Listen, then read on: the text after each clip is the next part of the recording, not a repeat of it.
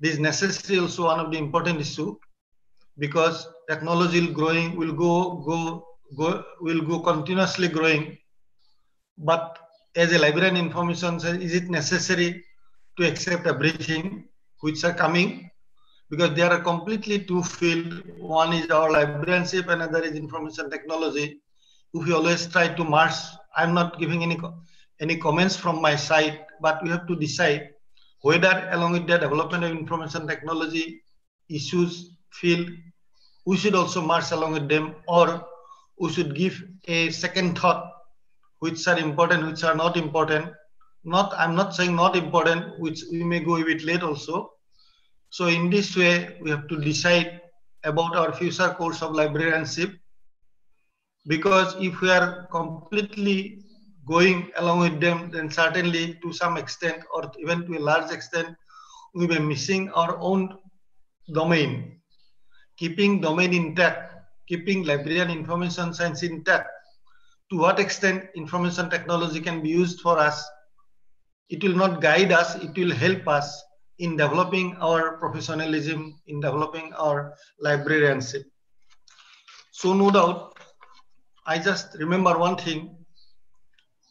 When I have done my master's from Sheffield University, there is a big question: what is automation? In 1990, I'm talking about this one. After some years, I found that what is automation, whether there should be automation, is a relevant question. It's a relevant question because how automation was there after 10 years or reading 2020. Now it is not how automation should be there in libraries. It is there to what extent we are able to imply the ICT devices to our library for the benefit of our target group, for the benefit of reader. Library is a facilitator. We have to facilitate, we have to make the contact between people, between reader and the resources. And we have to use our technology to what extent it is possible, but at the same time, developing resources in right perspective also another issues that we have to consider all these things. Then again, I'm talking about that web, OPEC. OPEC is the generally first step of library automation, no doubt. But now OPEC is also, whether you have the OPEC is also a relevant question now. We have to go to web OPEC, the latest module. Even web OPEC is also available in online mode. We can just, you manually, you need not work in your library. You can go to any and get it downloaded. Then you can retrieval system. Yes, it's a continuous process, no doubt. You can improve the retrieval system. Although I am of the opinion that retrieval system is a very good domain for librarian information science. We should develop our expertise to what extent it is possible to make the contact, to retrieve the information in and around us to a large extent, which we are going to listen to from our expert now. Then earlier it was as you know, this document delivery. Now it is completely online document delivery, irrespective of physical document or digital document. If it is physical document, it is expected in digitization and make it digital. Then online document delivery is one of the major issues nowadays. It is coming, and we are marching in the right direction. Now there are so many things we'll be discussing. To what extent it is possible during this time about Web 2.0 and libraries, Library 2.0, digital library, wherein digital library is another issue nowadays. It's coming. Of course, most of the things are, though it is said that it's a new domain, but we are in between. Then digitization and IR is another issue that we have to consider about this one also. Which are not, a large number of libraries has started to develop. Then nowadays, new things, new issues like social networking, the link we are making with you, that we are going to have the web neural. These issues are completely dominated by social networking sites, social networking problem, and library is becoming a part and parcel of the whole process of social networking system. Then the another issues are coming, and we are in the middle, or even we have faced that situation. Use of RFID technology in libraries. We have already done. Out of social networking, WhatsApp is one of the major ingredients that we are having.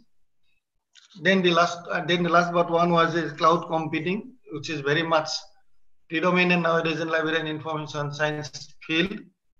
And now QR codes is also a dominant thing. I have just mentioned some of them. I cannot make all these things, but we'll listen to our expert. But my request will be the expert will be that along with that.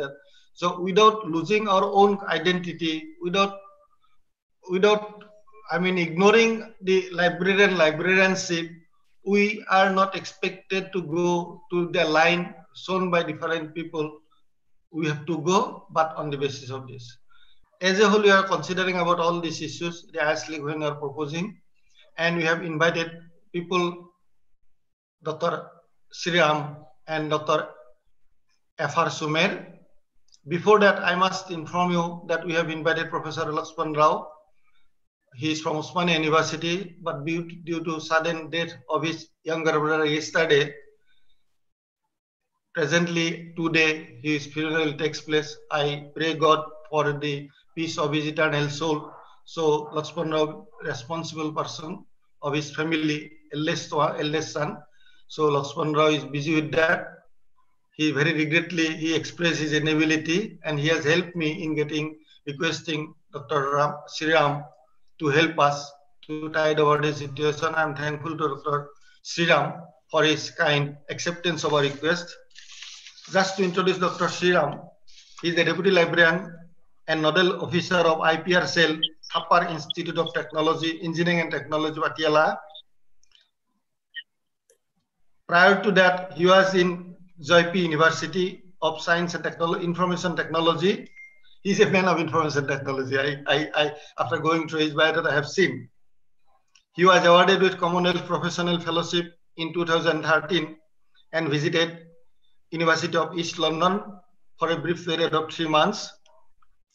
He was a fellowship of ICSSR NRCT, and he was there in Thailand, another area.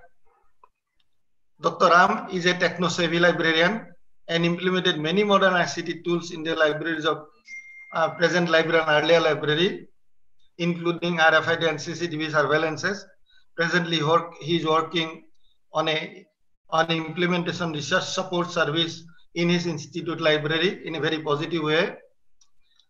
Once again, I express my thanks to Dr. Dr. Sriram, to be a resource person here today in the first webinar of IASLIC. I now pass over to Dr. Sriram to listen to his discussion about the topic that you have mentioned. Dr. Sriram, please. Thank you, Professor Lakar, for this your kind introduction. And I understand that replacing Professor Lakshman Rao place, or taking his place, is very, very big challenge because I know how erudite he is. And suddenly, because of the problem he faced in his family, he has given me this challenging task to start the presentation on the emerging technologies, or what are the trends in technologies being used in the library going to be covered in the future. So before I just sharing my screen so that I can have,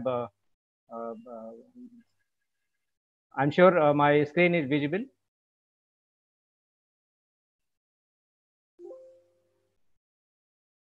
So my screen is visible, sir?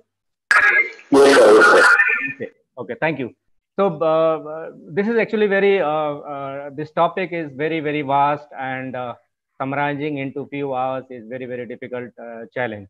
But as Professor has set all the agenda for us, and I had tried to, within a limited time, I tried to find out the suitable solution which we can imply in coming days in our libraries during short term, mid term, and long term. So before I start, I want to raise some of the questions which is very essential to understand that, because the professor has already told that we have to understand that how extent we should know the technology, but we have to understand the limitations, and we have to understand how far we can adopt such kind of technology into the library, keeping the pace, keeping the soul of the library as a prime factor before understanding before implementing any technology into the library. So there are so many things happening in today's academic and research library, where new technology, new tools are coming every day, and we have to understand that how far we can implement those technology in day-to-day library operation. So I want to put some questions, why we are going to use these technology, and what are the trends happening into the library, and what is going to happen in next few years in terms of technology application in the library. So understanding about which important developments in educational technology is uh, taking place, and which is going to be most important to the library in next few years, because our education system is very dynamic every time, especially the technology oriented or engineering. I'm being engineering institution librarian. I'm seeing a lot of diversification, a lot of changes in the academic library happening in case of engineering and technology education institution. We are talking earlier, we were talking about the education related to practical oriented. Now we are going to experiential learning, where students not only attend the classes, but also experience the current real time scenario into the education sector in their lab, working on the machines, working on the tools, working on the technique, and they feel they understand, they feel comfortable what kind of real time experience they are having while working on those tools and technologies. The second is what important development is education technology is missing, and where where library can find a place into those missing spaces. So that is another important aspect. We have to understand that whatever gaps being available in the library, in the education area, our library can feel able to fill or provide any assistance into those gaps, where library can help in to the students and faculty members. Then what key trends we are expecting to accelerate the technology adoption in the library over next few years. So we have to understand that what are the changes taking place, what are the expectations from user based on user experiences, and how we can accelerate the adoption of those technology in coming days. Then finally, what do we see as a significant challenge that will impede the technology adoption in the library over next few years? So we have to understand that, if are we comfortable enough, are we learned enough to find out the proper solution using the technology. We have to understand that how much we are comfortable with those technologies, which poses challenges among us, whether we are going to adopt those things or not. So these are the four major questions, and all my presentation is, I'm not going to very old aspect of the technology application, but which are the now upcoming technology which is going to be very useful. uh, uh, though in India we are very lagging behind in many of the technology application in the library, but still most of things started happening, maybe in a small momentum, but it is still going on to the library. So these are the I analyze these challenges in three different parameters. One, the challenge which is we can solve very easily in a short term, mid term, or long term, or they are very difficult to understand those technology, either rethink the library rules or skills or competency, then apply into the short term, long term, or mid term goals. And the technology which cheat us, or we sometimes we are not able to understand that whatever we are going to apply, that is going to be successful in long term as well. So managing obsolete knowledge, so those things are going to be major role in the library, major understanding about the technology and tools which is going to be useful for this, and understanding about how far we can implement these technology in short term, like in 1 year or 2 year. For example, online services, which is one can understand the requirement and they can easily apply those information into a short-term goals. Then some technology-oriented information may be long mid-term, which may be take 3 to 5 years of implementation, like the information visualization aspect of technology implication. Then maybe some information may more than 5 years or long-term, like machine learning and artificial intelligence. All these things can be applied into the long-term goals. So basis on these technology implication in short term may be based on user experiences or based on requirement of the user, like having, if user required online information like ebooks, we have to understand that we need immediate implementation. Some information maybe user may be required in midterm, maybe because of the change in the policies, because of the understanding about the technology. We have some kind of consideration, maybe financial constraint, so we can plan it into midterm, maybe 3 to 5 years. And some are actually required a long investment and long duration and huge investment as well. So those things we can plan at a longer duration. And for all these things in Thapar Institute, we have a very planned, you can say, um, uh, our director has given a challenge. I mean, challenge in the form of we have to design a SOP. How far we are going to apply these different kind of technology into short-term, mid-term, and long-term scenario. So we are developing our strategic plan, and this strategic plan we are going to implement in a different phases. So some of them already we have applied, which I will show in my slide. So the trends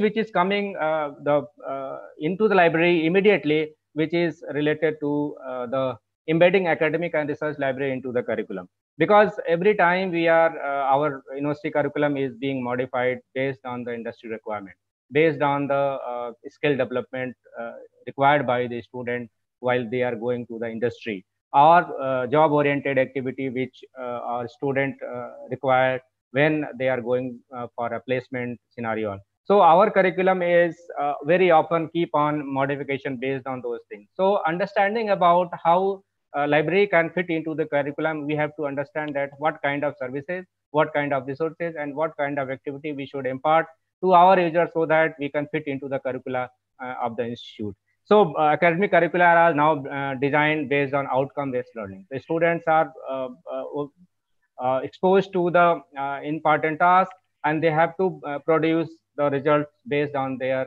learning and based on their practical oriented scenario. So there is a need of library, that library should require the resources which are very suffice the user's immediate need, basically the curated content. And now there is a very big challenge in front of the librarian to provide information in a way most suitable curated mode, because internet is giving huge amount of information. Unless and until and making student aware that what kind of information actually useful for their content or useful for their curriculum is very important. So providing curated content is very good. Current trend is happening into the library science and library field, where you have to understand that what kind of information, what kind of content faculty is going to include into the curriculum, and then we can acquire those material for the library for the purpose of use by the students. Then open access movement is very fast and gaining momentum at very fast pace. So a lot of information is now available into open access mode. We have to understand that whether we are going to to provide those information which are available into open access mode, or how useful they are. Understanding about the content, understanding about the evaluation parameters, understanding about the quality, understanding about the feasibility, accessibility, all these things are going to be very important for the purpose of adopting the our role as a librarian, and embedding the information into curriculum is going to be very important. So we have started with some kind of commercial software. Now we shifted to Koha. Then we shifted to institutional Koha for automation, institutional repository like बोला है अभी तो चला जाने के लिए बोला है, क्योंकि सारे दिन अजबाजी का बात कर दिया है, क्योंकि अभी सब में स्प्रे करेगा। अभी स्प्रे कर रहा है ना, तो ये बोलेगा हम लोगों को तो काम करना है। अरे काम कैसे करोगे? Please mute yourself. So Koha we are using for automation, DSpace for institutional repository, ePrints for institutional repository, Joomla for content management system. So all these technology now have been overpowered with something more which users require. now the Koha is not only remains the automation software, but it has again the very lot of newcomers which are developing Koha into a different platform, integrating a lot of educational material into the Koha, so that a single it also acts like discovery services. So people are embedding videos, people are embedding ebooks, people are embedding sharing contents through ebook. There are facility coming up when students can comment on the resource. Student can suggest the resource available in the Koha, so that other people can choose those materials while they are browsing the catalog using Koha software. Further, DSpace is also now being modified into different aspects, including the statistics, including the usage records, including the how we are going to use this material as a not only repository, but it can be used as a learning content, learning resource management software. So most of the content which are created by online mart now, the institutions are using it as a repository for the not only the document but videos, content, PPT. All these things are now uploaded as a learning system into the Koha. Recently, the ePrints has modified different aspect of this institution repository and id share and word share, the content DM, fix share. All these technologies are evolving through the platform like IR.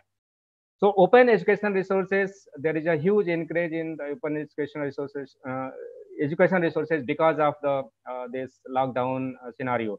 Most of the things are now becoming online. The teachers are taking their classes online mode, and the students are attending to a different platform using Google Meet or Zoom or edX. What all these online platform are helping students to connect their classes sitting at different locations. In this scenario, open education resources again going to play an important role, because library is closed. We are not able to share the physical books, but we are looking the information which can be available to the student, which are available in open education resources, and that can be included and then can be made a part of our educational curriculum.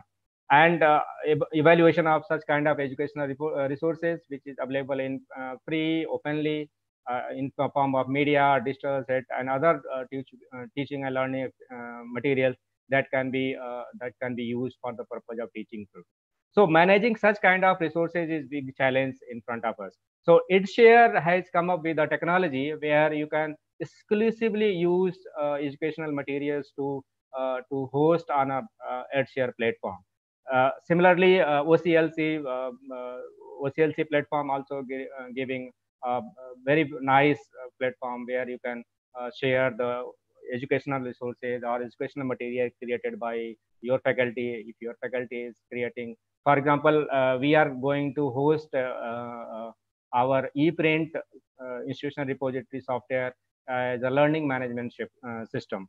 So where our faculty has already started creating their video content, they are starting their PPTs, they are started quizzes. All these things are being created by faculty members.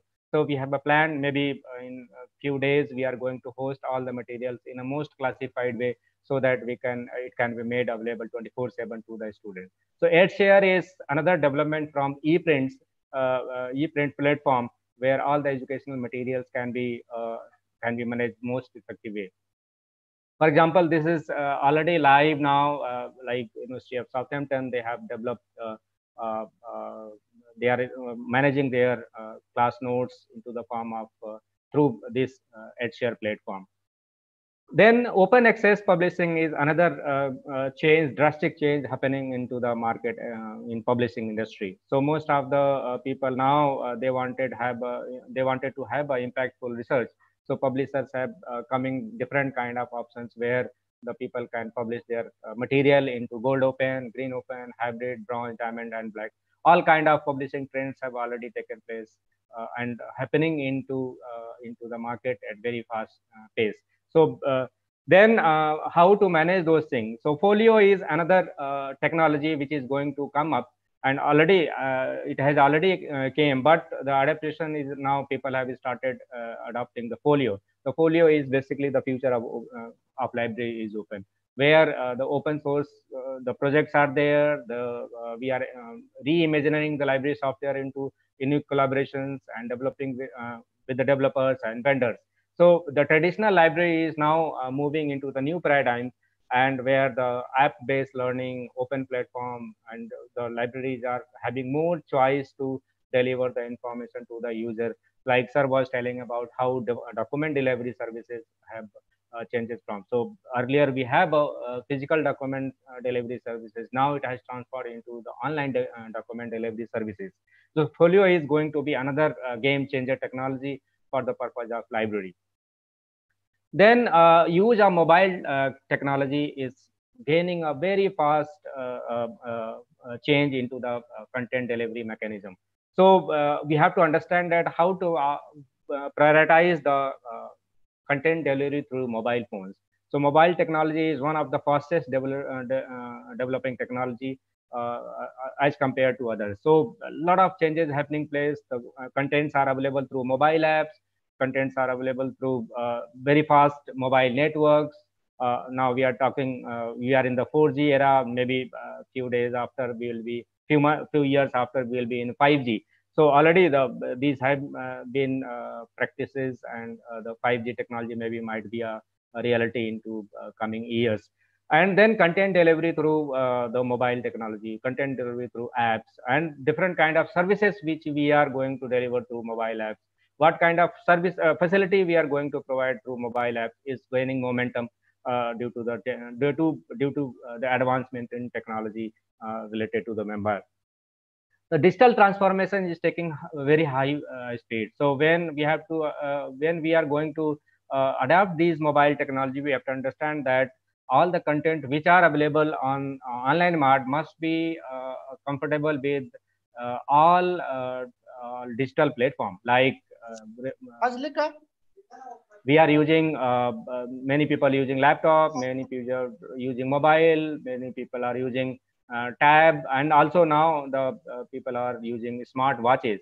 So we have to understand that how these changing platform and changing screen can provide the information to the users. So responsive websites are coming up, mobile friendly websites are coming up, QR code based access is coming up, SMS alerts are very common now.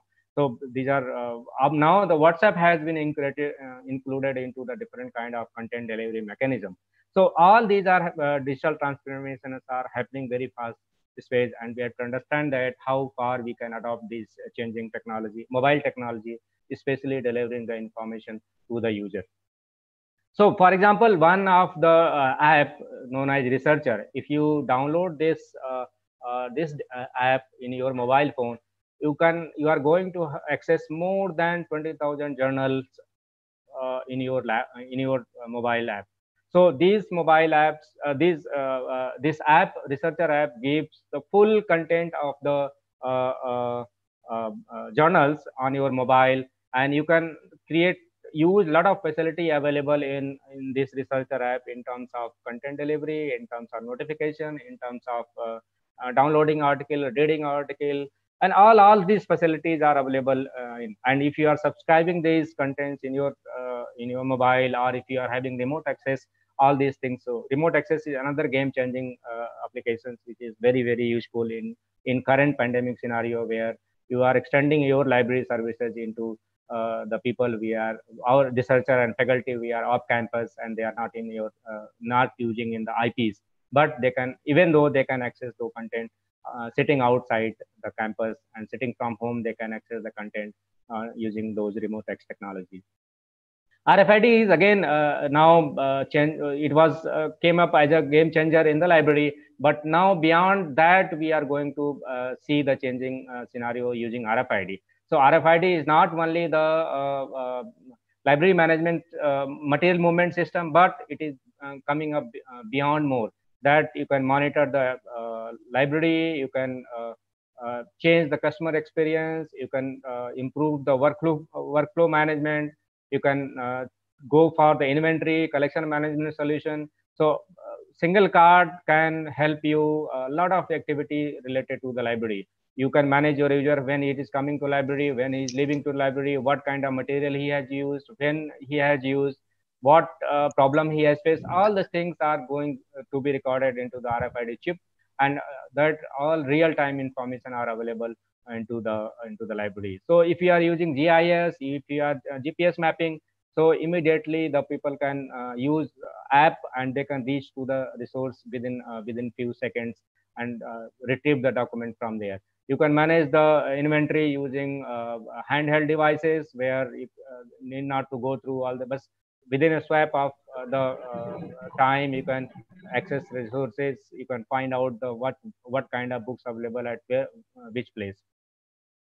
And then again, another improvement in RFID is having what kind of information the actually people are looking from the library. So there is a web QS where you can find out what people are searching, what kind of whether they are able to find information or not. All these things are very minutely recorded, and we can take a major decision on implementing or changing the service model in using the RFID system. The trend is also changing. The technology is also coming where you are moving from printed record to digital. This is very transformative. Most of the publishers now have stopped publishing their journals into print form, so they are only coming into the digital format only. So pick books print on demand mode, not on and as when and required. So we have to understand that how we are replacing the printed record into digital. The technology has changing very fast in publication industry. We are going towards not only information management, also the research data management work.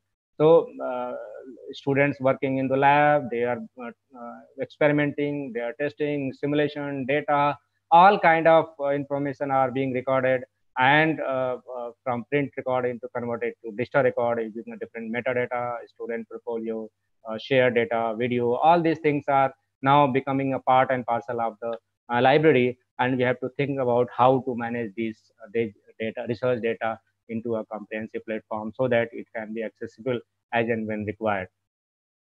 So the another technology like research data management, where the data generated through lab experiment, where the generated through different research cycle can be easily disseminated and archived with the giving the valuable results. So we have to know that there is a fixed share database which provide a lot of information related to how to manage research data, where we can create, organize, keep, and file, and then share with the collaborators for more publishing and getting cited. So this is how research data management activity is changing at very fast. So earlier we don't understand that we can manage the Excel sheet as well, but now it is happening because of the research data management activity. Big data is another big challenge in front of the library. I don't know how many people or how many libraries in India are working on managing the big data, but there are a big progress is coming up. So where all the data which is generated by different activities, said they are being managed by different tools like Python programming or Perl, all kind of data analysis is being taken place. So now the current scenario is data-oriented scenario, and we have to understand that how we can implement these for the better customer reach, better connection to the community, create personal and user experience, and then offering content to the content and resources to the individual as and when they require. So big data is going to be another big challenge, and also the management of information using big data is the future of the library.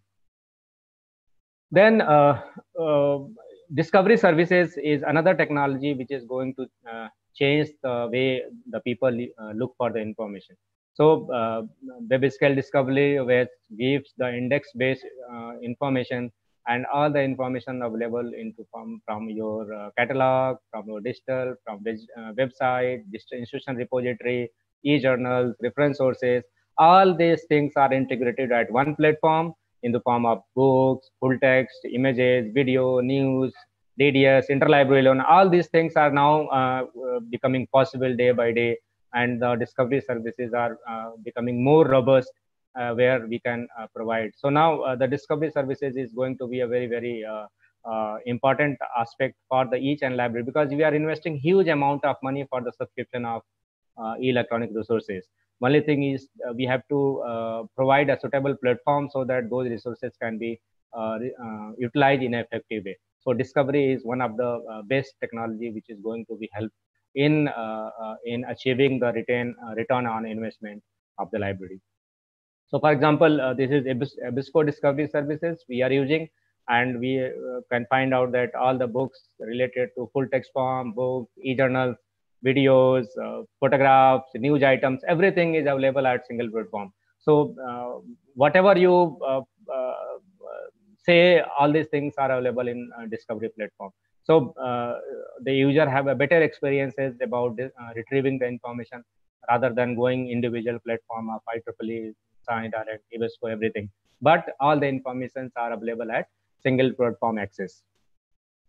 Then trends is coming up into the active learning classroom. So many spaces in the library and otherwise the classrooms are now incorporated with active learning. So active learning is supported by spaces that designed to support teaching and learning in an atmosphere conducive to engage student activity in their own learning.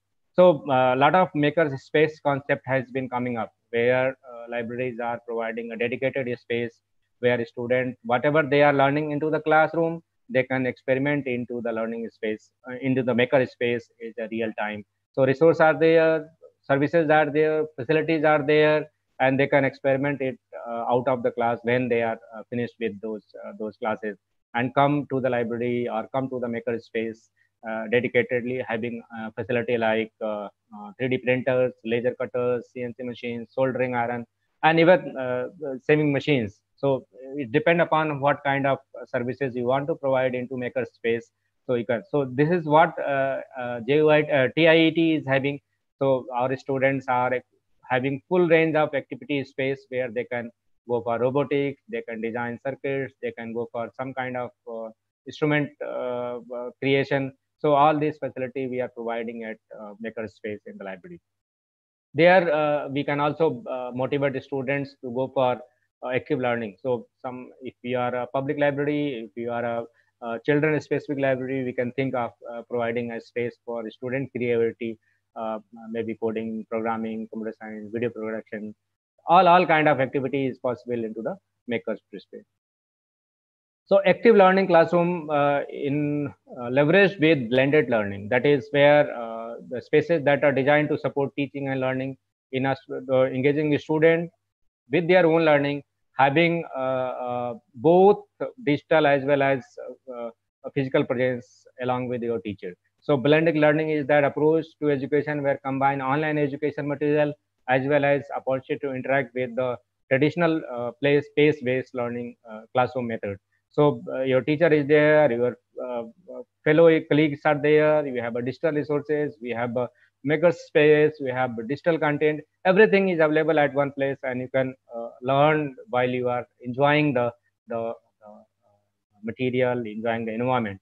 So they can learn at your own play. Students can learn on their own pace. So that is going to be very important, considering the three P's like place, path, and peace. So these things are going to be very practical in terms of blended learning, and the role of the library is going to be important to provide such information which is helpful in blended learning. Google is hugely transformed into its services. So it is not only search engine, but it is leveraged with a lot of facility for the purpose of teaching and learning.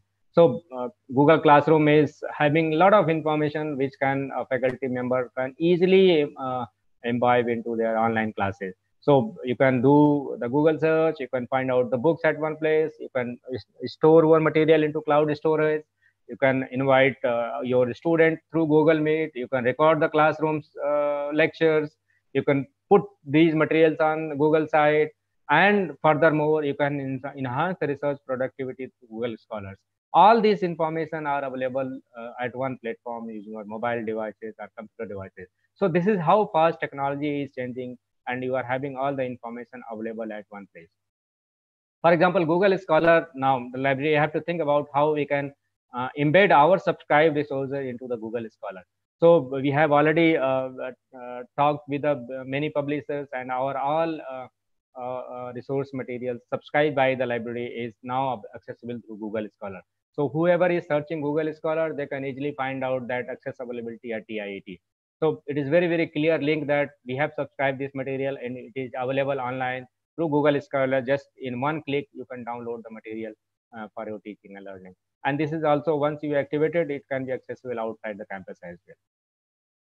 Information visualization is another trend which is coming into the live pictures, where the information are presented in a computer supported interactive visual presentation of abstract of the data to amplify the recognition.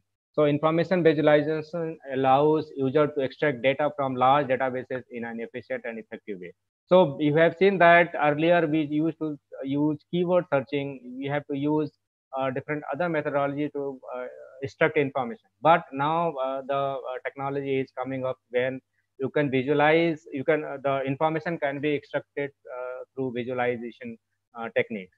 So using concept map, using mind map, all the information can be extracted using visualization techniques. So this is how visualization uh, represent a data. So anyone having interest in science, they can understand that how this technology is associated with the different other subject or other areas where we can extract the information. Actually, this is going to be helpful in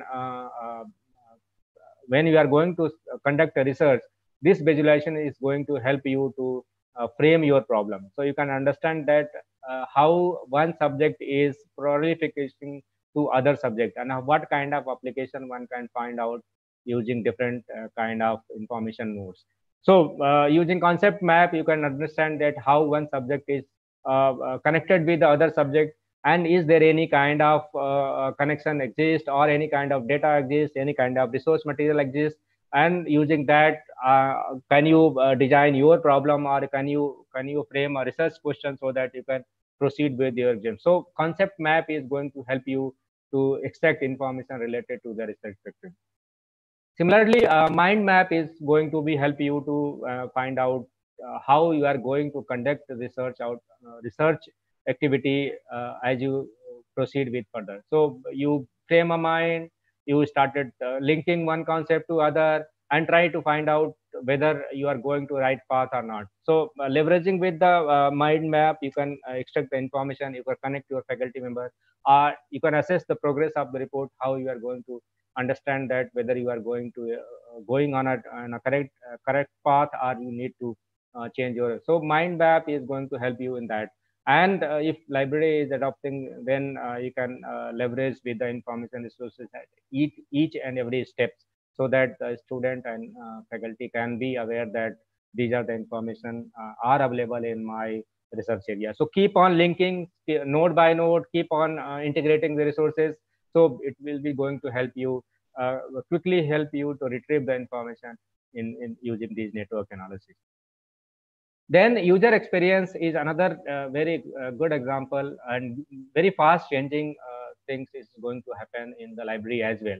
So generally we look for any information, we immediately navigate to other. So understanding about how fast the people are navigating from one path to other path is very, very important to us. So if any user coming to any digital library platform, we have to understand that how much time he is devoting to research information, or to find out relevant information, whether he is able to find out the relevant information or not. So user experience is actually going to help to retrieve the information through discovery environment, or single search tool, or responsive video design. So all these are going to helpful in assessing the user experiences, and then modifying the our services, or adopting the technology, whether we are going to use one technology, or we are going to shift to any other technology based on the user experiences. Then publishing trends is also moving at very fast way. So we have a print book, ebook. Now we are going to have audiobooks. So once earlier the print books was much popular in demand, but later on it was substituted by ebooks. So though ebooks was started in 1930s, but popularity only gained in 1990s only. where most of the contents are now started becoming available on the digital platform. And in Indian scenario, the only we got ebooks adoption is only after 2008, once Amazon Kindle started delivering the content in through Kindle devices. So most of the ebooks, the maybe students not comfortable with the print books, they go for the digital content as well. So this is how ebooks acquisition has started using in case of Indian scenario, where maybe by 2024 we can going to have 1.23 million users having the ebook usage. Then by age, most of the people in age group 25 to 34, they are more preferred to use ebooks rather than print books. Then there is a huge increase in rise in Kindle sales in 2017-18. More than 80% hike has been noticed, where the Kindle devices has been purchased by Indian people to read ebooks through Kindle and using ebooks for the purpose of academic and teaching. So likewise, we have also started acquiring. We have around a dozen, about 10 Kindles, and we just experimented that how much people are comfortable with the Kindle reader. So we have also acquired some Kindle readers so that we can distribute among the students today.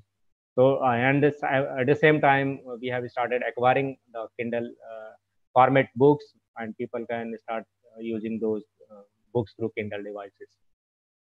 Virtual tour is going to be a reality, where anybody can understand that what kind of space the library has. We can provide the live locations, space management, furniture design, collections. Even live feeds can be made available through virtual tour, where students can easily understand that whether he has or she has the space in the library to sit there, or whether the material which they have requested is now which is available at which place. So virtual tour and virtual reality is going to play an important role. Digital scholarship is changing at very fast pace, where our materials are, we have to understand that how they are available into the copyright framework, how these are curated, and whether these are available in digital repository, whether they are available in open access, research data, scholar, all these are forming the digital scholarship. So most of the, unless and until we are not thinking about these aspects, we cannot provide the transformational library services to the user. So understanding about digital scholarship is very essential for providing an effective information service, and this is now becoming reality as well. So we have to understand that as fast as we can apply these things into our library setting, we are going to sustain into the. Otherwise, the user's interest is going to be lost because of the non-availability of information as they wish, as they desire. So because students are very keen working in group, they need the information in collaborative, they need information into multidisciplinary. They have to understand that how data visualization, what are the data visualization tools are available, how to process those data, and all the things are very essential into the digital scholarship, where the people can find, store, organize, annotate, cite, archive, and reflect. All these are the part of scholarship. So at the same time, we have to understand that how we are going to market these materials, market these services to the students. So digital scholarship is going. Another 5 slides. Yeah. So Internet of Things is going to be very crucial, because it is changing. It is acquiring the space very fast. So a lot of sensors are being used to provide information to connect the different instruments like fan, fridge, ACs. All these things are going to be connected through Internet of Things. So we have to understand that we are going to use this technology into the library setting. So some of this activity we are already adopted using our Wi-Fi. So student can easily using our RFID, and they can student can work in anywhere library. And we are trying to understand that whether our library space is being utilized through these things or not. So device monitor, furniture movement, student memory, visitor counts, all these facilities are possible through Internet of Things. Use of robotics, artificial intelligence is gaining momentum. So I don't know how it is going to capture Indian market, but still it is started coming into the international libraries where the robots are helping in searching, sorting, catalog assistant. All these things are started coming into the library. Chatbot is going to be a most common frequency where it is going to replace human intervention in providing basic information through websites where they can give the relevant information on the library related to simple requests which student pays through websites. So this is now becoming reality. Artificial intelligence based content development. So there is a one product technology known as Rax. So this technology is going to help you to write literature, write a paper, and this is going to help you to identify the relevant content even into the even on the word level. So Rexer is going to this is augmented the content based on your concept you are going to put into the paper. So likewise, if you are working, you can provide dictionary, you can word meaning, Wikipedia, scholarly content. Even it can suggested that this concept is not related to, not related here. You can add different content there. So likewise, the contents are available there to add value into your paper. Drones are being used into the library for delivery services. Like Amazon have already started doing picking and dropping of the material through drones. This is happening. Augmented reality is happening now, though you can provide a lot of creativity using the computer generated image into the different kind of activity. The students are now more fascinated towards the virtual reality. They can use 3D movies. They can find out the that create environment, drawing the people, and finding out the different kind of spherical information in 360-degree.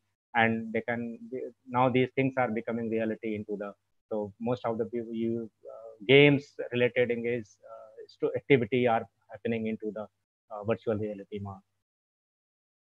So learning common is now becoming most common. We are going to, this is what we are going to long-term planning where we have to think about how we are going to organize our library space. So earlier we are very silent zone, but now it is have become a crowded space. So people are free to move and they can sit anywhere. They can work in their project. They can join their colleagues to work in the into a specialized study experiences. Research common is now gaining momentum where serious student can come. They are equipped with different kind of equipments, materials, software tools, and they can concentrate on their research activity through presentations and discussion with their research faculty. All these things are now happening in the library. So we have also research common space in our library. We have dedicated space where a student can come, they write thesis, they can discuss with the faculty, they can make presentations, they can even library people are there to assist them through research consultation activity. So this is how the transformation and technology use is coming up in the library. So these things poses some kind of challenges among the library. One thing is literacy, then different kind of services are there, numbers are there, how capable of we are using ICT, then thinking, personal and social capability, ethical understanding, intellectual understanding, all these things are challenges going to be faced by the librarians or faculty or students while working using these technologies. We have to understand that continuous skill development is going to be essential for librarian as well as faculty and students so that we can impart right in type of information to the changing technology scenario. For library professionals, understanding about the trends, understanding about the skills required for the changing trends. So adaptations and implementations are some of the essential skills that need to be understood by the librarians, and then they should equip themselves to adapt those things in changing scenario. So in nutshell, so I can say that library is growing in terms of resources, services, and technology. So we have to understand that the Ranganathan principle, it is a growing organism. So everything is changing at its pace, and we have to understand that what kind of technology we are going to use. Understanding about the needs, understanding about the assessment models, we have to understand that what kind of technology we are going to, what we needed and what we are going to implement it. That is most important. Then implementation of these technologies, another aspect. Based on your funding, based on your requirement, based on your assessment, you can implement those things. And then skill enhancement is another important aspect. So to use these kind of technologies and adapt those things so that we can provide services to our users. So this is what I was trying to I convey this message, and I know I cannot replace Professor Lakshman Rao, but this is I want to say. Thank you, sir. Over to Professor Nag. Yeah, very thought-provoking lecture. Actually, lots of things are to be there to be understandable by us. So those who are interested to have some question, please put in the chat in a very brief way. Dr. Shri will be there with us even after that also. Right. But now we'll switch over to the second person. Please be with us, Dr. Ram. We can pass on, and in the meantime, I request our audience to put their question. I have collected already some of their questions. We'll put them. Dr. Ram will be with us to answer these questions. But in the meantime, I'll request our second person, Dr. F.R. Sumer. He is the Deputy University Librarian of NEHU, and he is also former information scientist. He has played a great role in implementing the ICT devices in his libraries, including RFID. He has used Koha in their library, and he's also worked as a counselor or a guide to a number of libraries to implement different ICT devices. We are happy that Dr. Sumer is with us, and Sumer will speak on the area that Dr. Sriram has discussed. Of course, he will be coping with this. Please, Dr. Sumer. Dr. Sumer is here.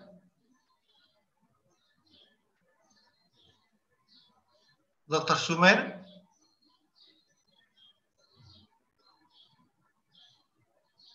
Yes, sir. Just now he informed me. Yes, please. Please go on, sir. Yeah, Gauri, please take care of this. Yes. You are getting some problem in connection? So it's okay, sir. It's working. You go. So thank you for coming over here and to talk to the people, to us. Thank you very much, sir. It's a privilege to be a part of this webinar conducted by IASLIC under your leadership. And I'm also thankful to the other members of IASLIC who had coordinated this program well to ensure that we are able to kickstart today the first session of. Just Gauri, he is not seen by us. Gauri, you please take care. He is not seen by us.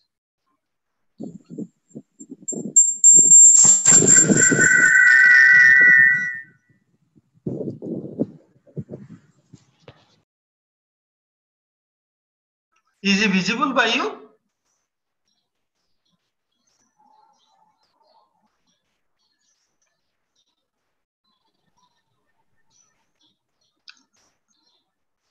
Hello. Yeah. Hello. Still, you are not visible by us. I don't know why. Yes, go on. We are listening to you. Okay. You please video. You please put so, the video. Have you put video on? Yeah, I put. I don't know why it is not coming. Can you hear me, sir? I can hear, but I have not seen you.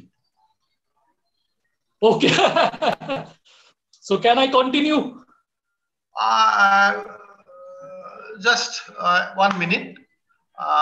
Gauri is taking care of this thing. Gauri Shankar Karmakar. Okay. 1 minute, please.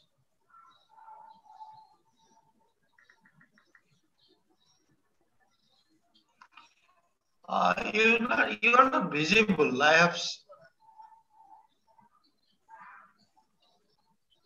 Your video is on, no? Your video is on, Sumer. In your system, video is on. Yes, sir. Yes. You have not Please seen. on your video and continue your speaking.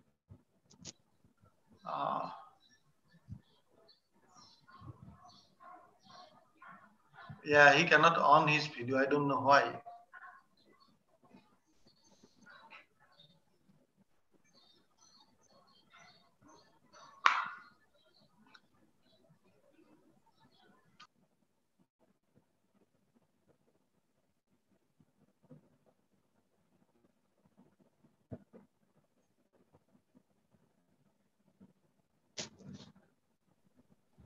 Hello, can you hear me? Can you hear me? We are hearing you. Just it. Yeah, now you are hearing. Go on. Yes. Yes, Sumeri. Okay. Okay. Sorry. These are Okay. Very good afternoon to you and the team.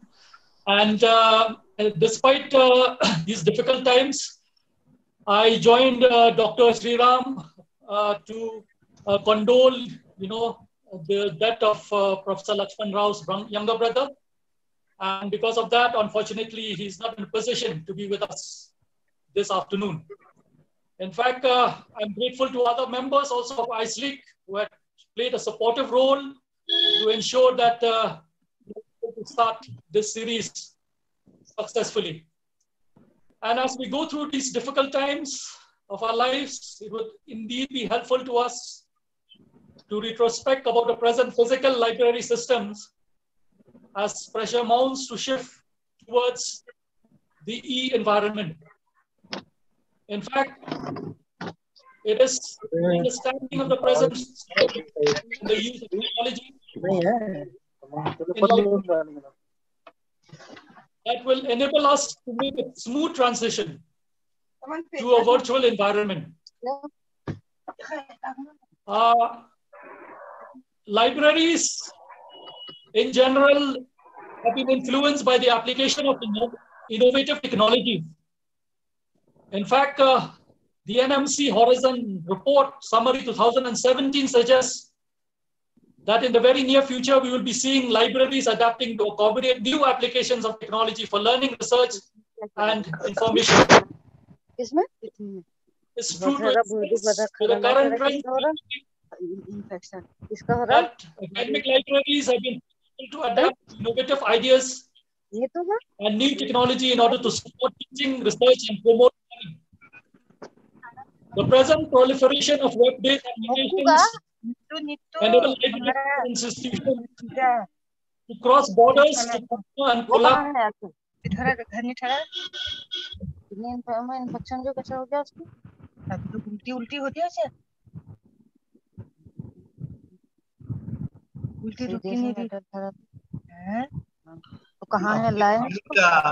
mute the system, please.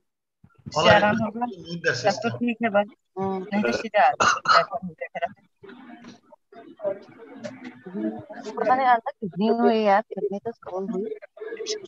Infection वही हुआ ना, kidney सब main एक ही हुआ ना, थैला जैसे हुई,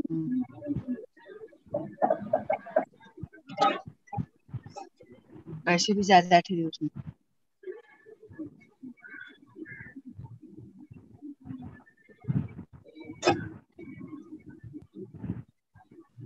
So actually your audio is muted, so please unmute yourself, sir.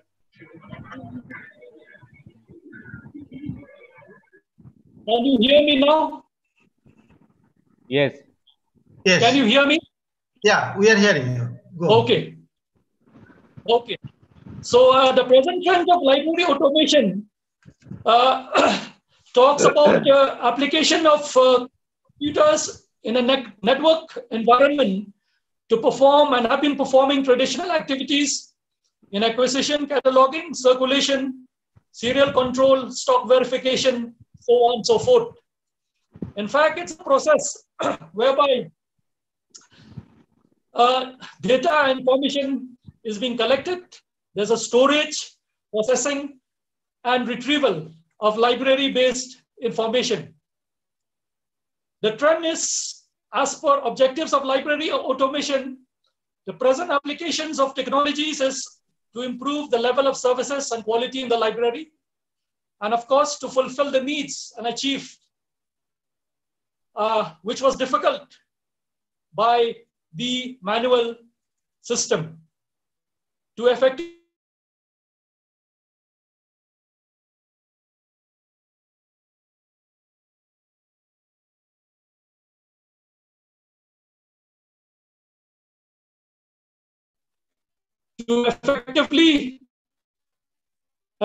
share the resources among libraries in the region, and to have an entire control of the entire operation. Of course, trend of the application of library automation and specific technologies in this aspect is to generate a union catalog, which had become a very important tool for the library professional and its users. There's also a need to ensure that technologies are being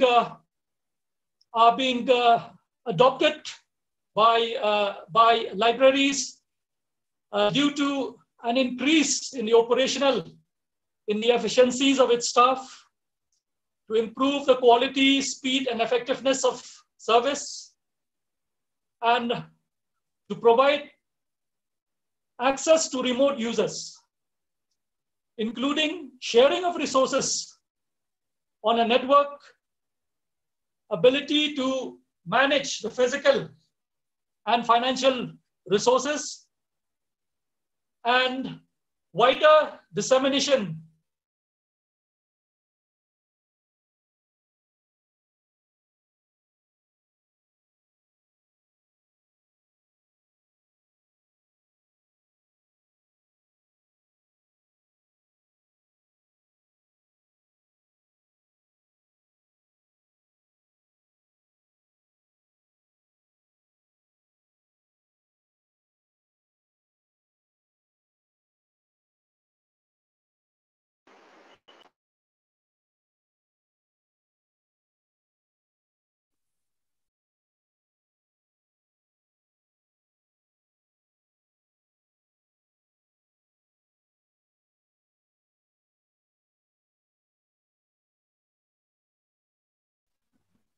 So his audio is not coming, sir. Yeah, can you hear me? Partly, can you hear me now? Sometimes it goes out, but ultimately we are hearing you. Okay. So another advantages of the present trend of application of library technologies is there had been, it has been a cost-effective solution, especially saving on the resources like labor. And of course, we have seen the speed and efficiency in the operations and maintaining accuracy in the entire process. Now, the components which played a vital role and still remains the present trends in the Indian university libraries is the application of library automation softwares. At present, there's a huge movement towards adoption of open source softwares like Koha, and there's a shift from proprietary softwares like Lipsys and VTLS products towards open source environments, predominantly Koha, for managing their library automation environment. And in the process,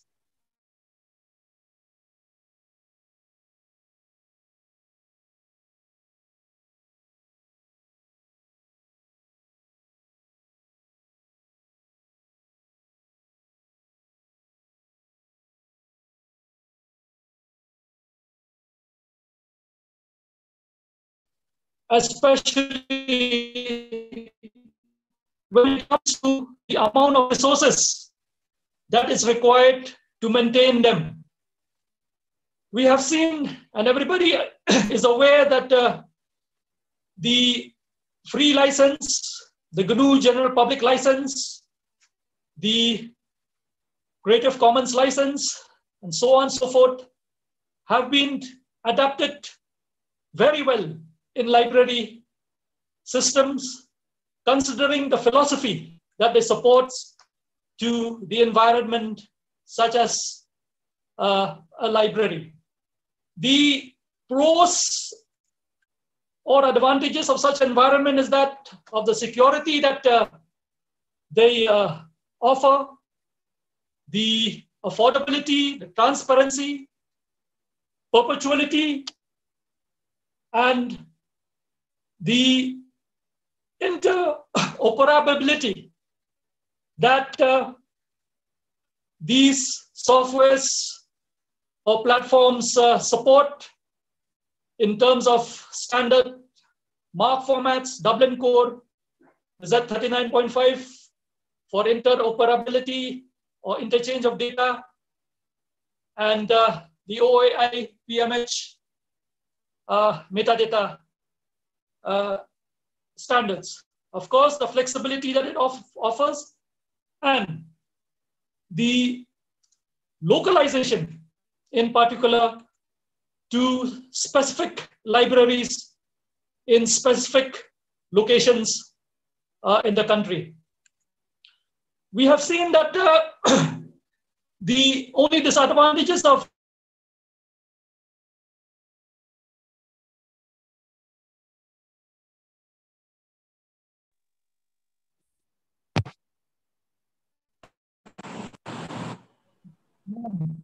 the only disadvantage that these environments, such as open source environments, that most of the libraries and professionals perhaps who are working with it have experienced is the support.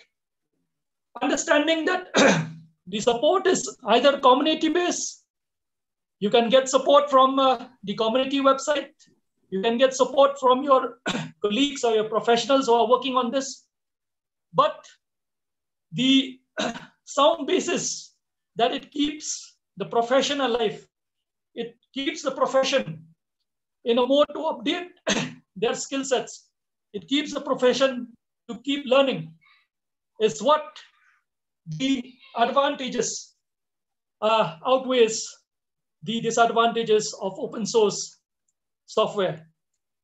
We have seen that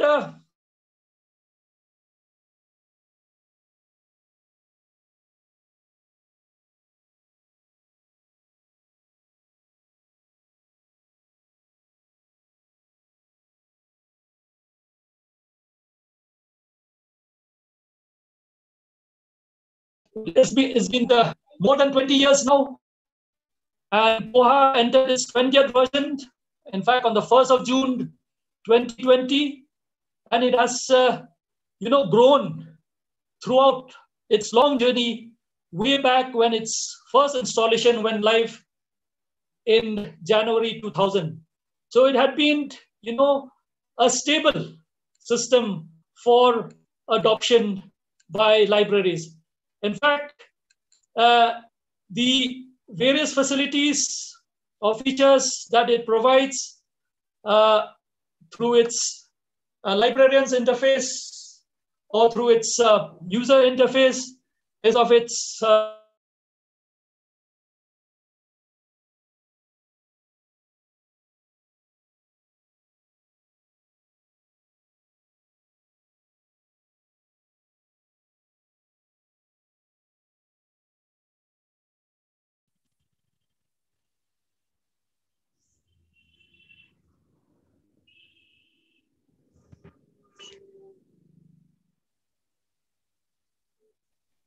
you also have features like a union catalog facility, which is an important feature, considering that it's available, at a nominal fee or free of cost, and of course the customizable search that a library can adapt to the online circulation, and barcode generation and printing.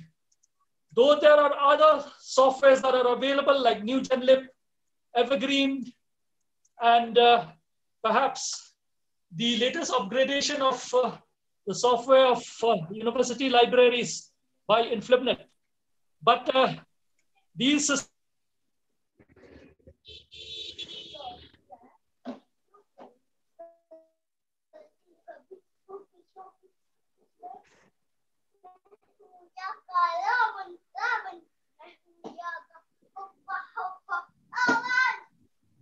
they become stable in order to be productive and helpful for the university library.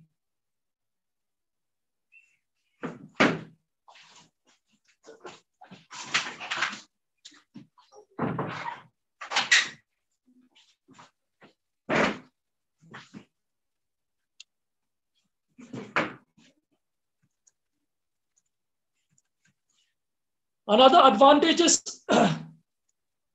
there are other add-ons that you can include, which becomes compatible to the software, for which you can use the G-Labels, which is a free and open source software for generation of barcodes. So the trend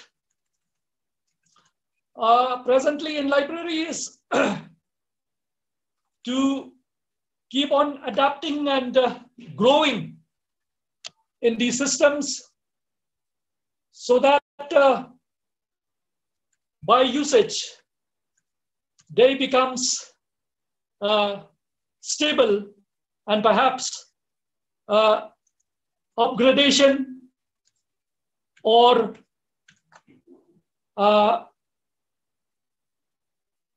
moving into a better environment could be introduced in the years to come. The another trend that libraries have been adopting lately is the library security and surveillance systems.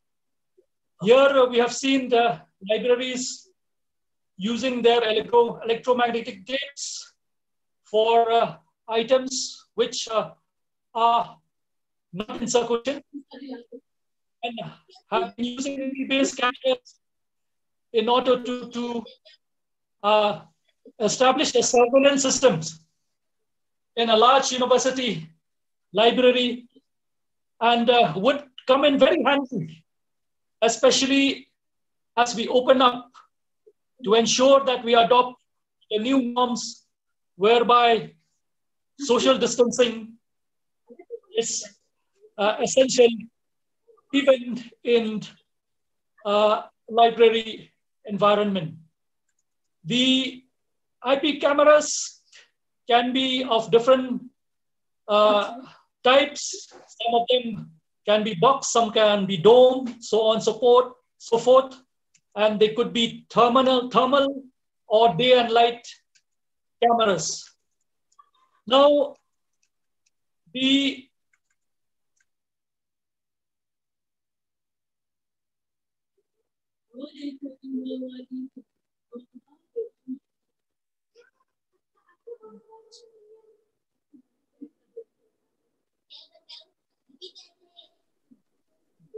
other trends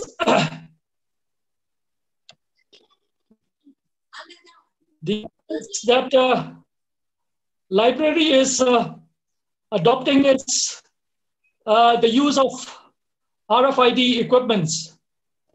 We have seen that using RFID solutions, you can manage your shelves, you can do a self check-in, check-out, and in these difficult times, you can have a book drop whereby contactless delivery of books or items in circulation could be done by patrons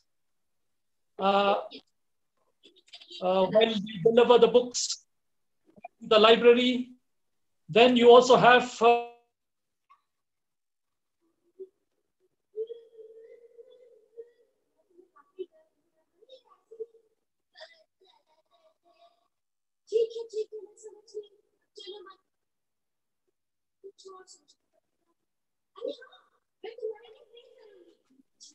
this new normal. The RFID environment which we are adopting in the Northeastern Hill University is based on the Koha Integrated Library Management Systems, and through a middleware, the other components are attached.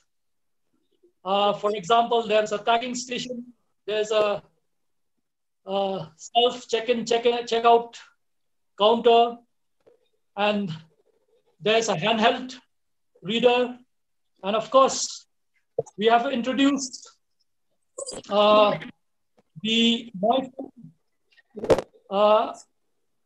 card, smart ID card, for a solution which could be used as a library card, as well as for recording the entry and exit of library patrons in the university, and for other features that this card is required in the university system. Now, the trend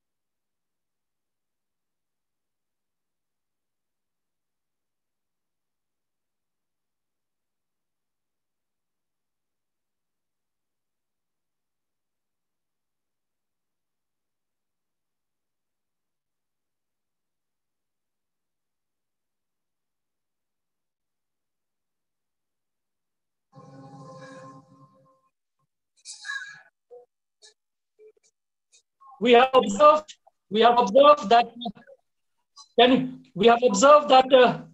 digitalization have increases productivity and efficiency in terms of library services.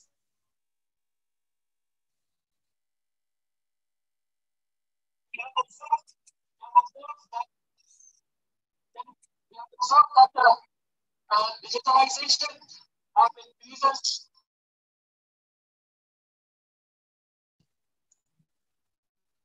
Yeah, can you hear me, sir? Can you hear me?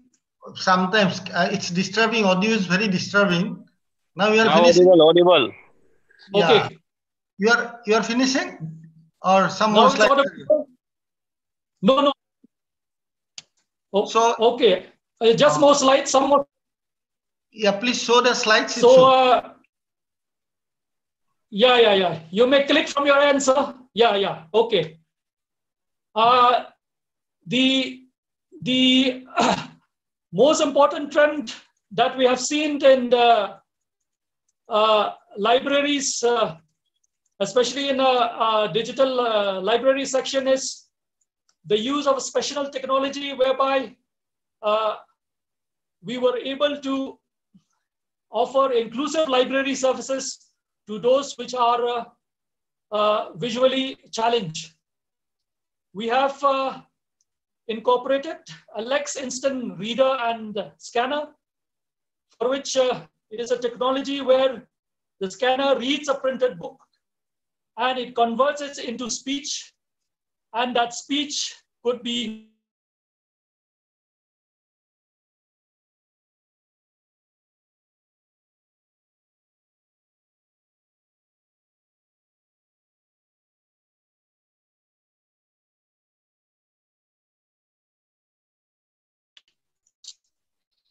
or it again in his residence or his study area. So this has become very helpful for such visually challenged users. It's a product which I feel should be used extensively because it is cost effective. Perhaps it costs just around 75,000 rupees and doesn't need an annual maintenance cost to maintain it. Now, the digital library software which we are adopting at present follows the trend of most popular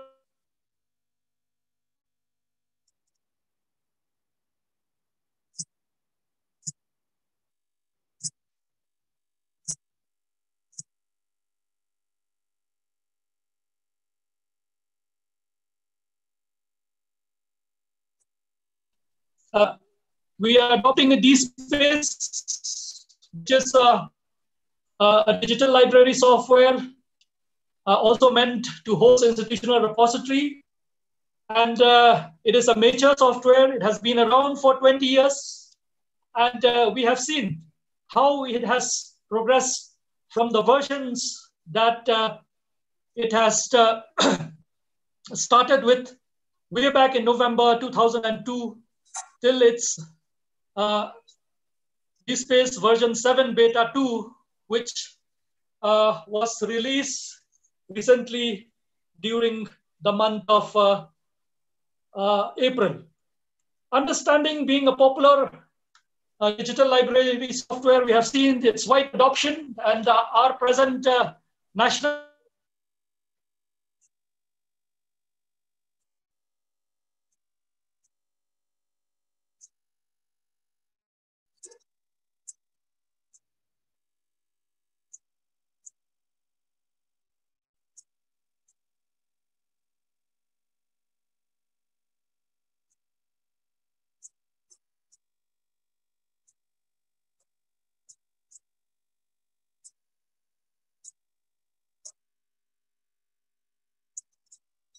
for other digital library softwares and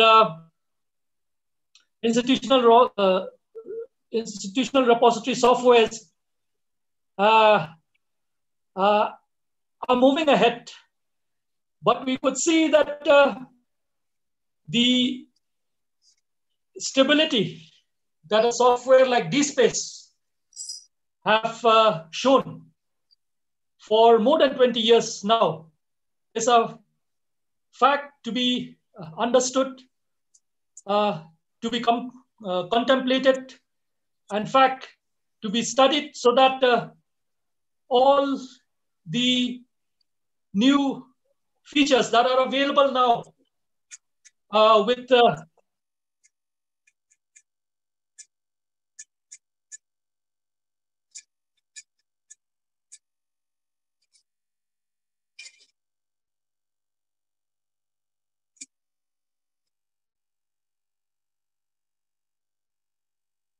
happened in the near future. We also have seen that the trend is for libraries is to move to content management systems, perhaps in the form of Moodle, Drupal, Joomla, which are gaining popularity lately among libraries. It's just a matter of time for us librarians to test and experiment which one of these would be ideal for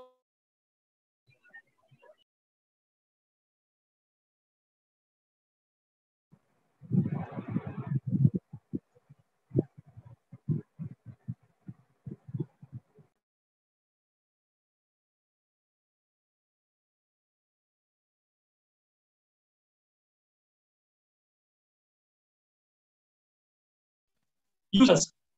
We have seen that content management systems like Drupal are able to integrate the OPAC, which are being popularly hosted by Koha lately. So the success of these content management systems is how will they be able to embrace the existing online public access catalog that we librarians are so used to and have put in our times and effort and resources in order to establish over a period of time. Of course, not to undermine the various inviting features that such content management systems provide.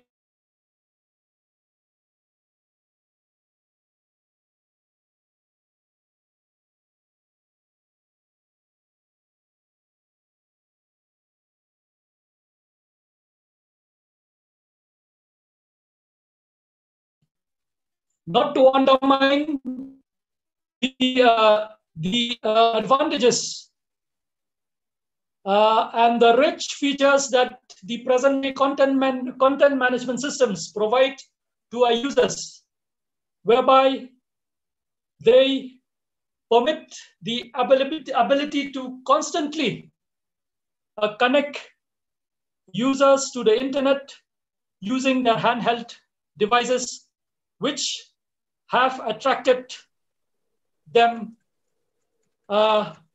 in the use by our researchers and library users in general.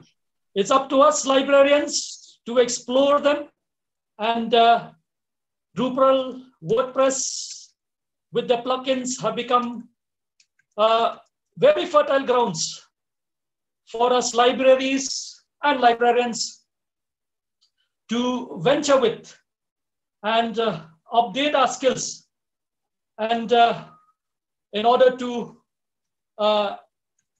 share our library resources with our ever hungry library users.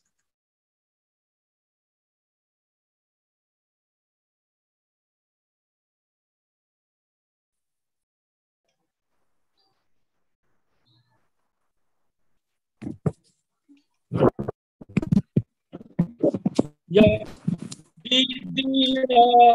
another trend that is picking up rapidly among libraries lately is the use of discovery services. In fact, they are being classed as next generation catalogs and may replace our online public access catalogs and are used to working modules of integrated library management systems. The discovery interface includes relevancy-based search results, faceted navigation, and other features consistent with web-based resources. And these multiple areas of functionality in the area of end-user interface, interoperability, ability to interact and communicate with integrated library management systems, and access to remote index platform by API, and create an environment where it gives a one-stop shop solution to our library members. Interestingly, we have seen that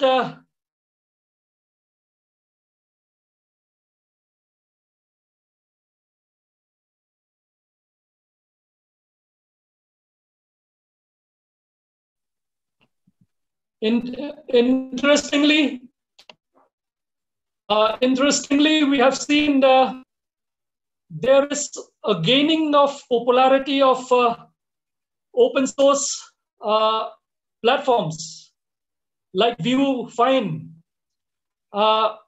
which is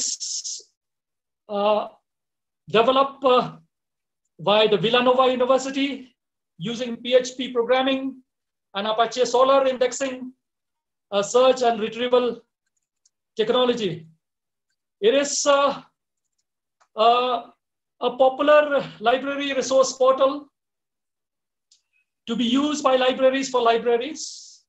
And there's a likelihood that there's a prediction that perhaps it may replace our traditional OPACs, and it can include our catalog records.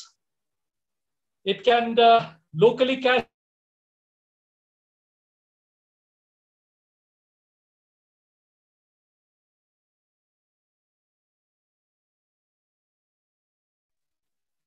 you can showcase your digital library items. It can be an institutional repository or an institutional bibliography, and being modular in nature, you can customize the modules to best fit your needs. The other software which have been a trend lately, apart from ViewFine, is the extensible catalog, which was launched way back in 2006 by the River Campus Libraries of the University of Rochester, with funding from the Andrew W. Mellon Foundation. And it supports toolkits like OAI PMH, as well as metadata services toolkits, and integration of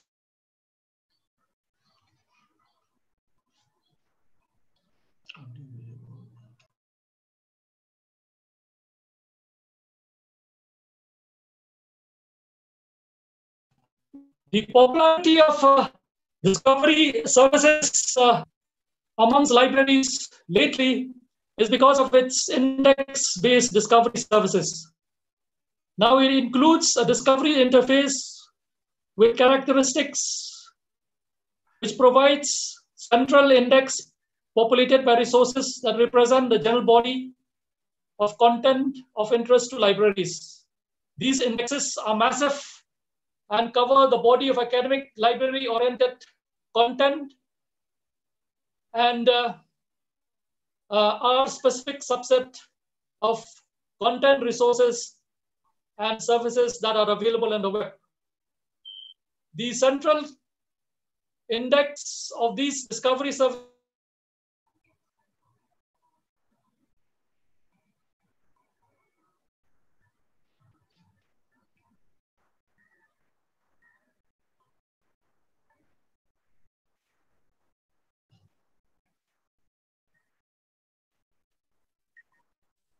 the central index of discovery services is potentially generated from a variety of categories of content, which includes metadata and full text from commercial publishers, content from ANI resources, metadata and full text from open access repositories, metadata or full text from relevant institutional repositories, also bibliographic and holdings information from a library's resource management systems, materials from publishers, and wherever there's a need to move content in bulk through some arrange, technical, and transfer mechanism. Dr. Sumer, how much Full time you text of require? content. Dr. Sumer, sorry. How much time you require more? Dr. Sumer? Your audio and video is very disturbing, I think because of Shillong.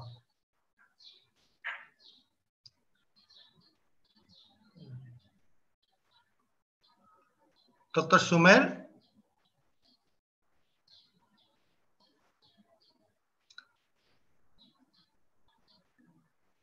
Do you hear me, Dr. Sumer? Yeah, I can hear you, sir. I'm continuing. I can hear you, audio sir. and video I'm is very continuing. disturbing. How much time you require more?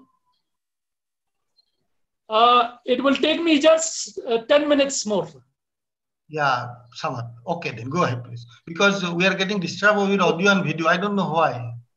Anyway, you go on, please. Okay. You go on, please. Okay.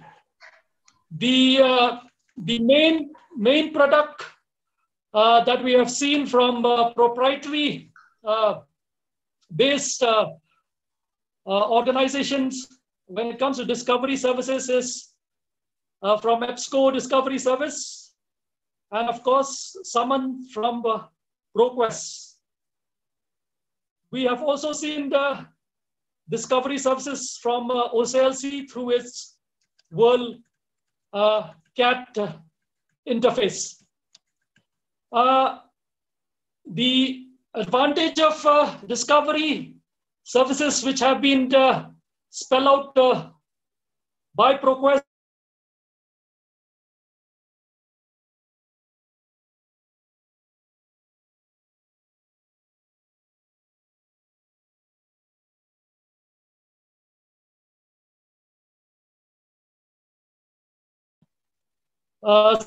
someone by ProQuest works in conjunction with Serial Solution to provide links to ebooks, journals, articles, audios, videos, library catalogs, institutional repository, libguides, and similar sources.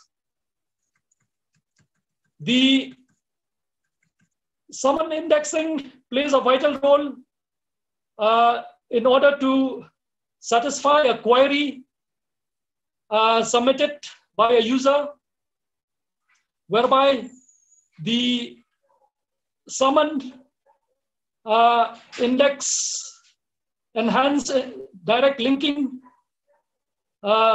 with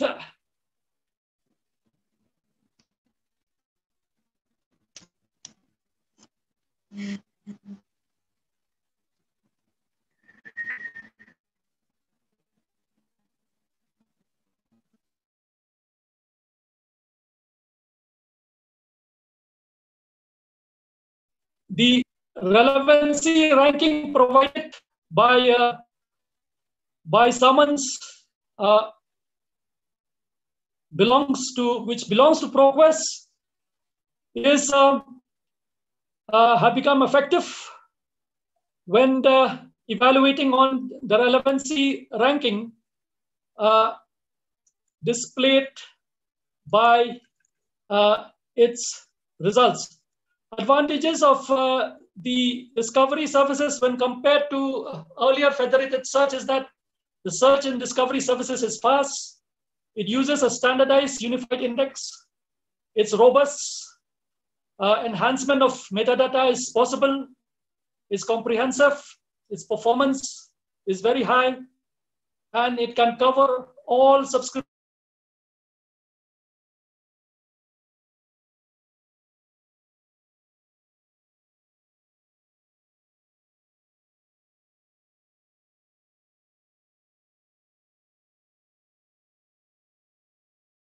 The trend in the use of technologies when it comes to support research lately is in the form of facilitating open access publishing and retrieving of information. We have seen Dr. Shri Kumar presentation about the various options that publishers now provides to libraries and researchers on the publishing in open access mode, and the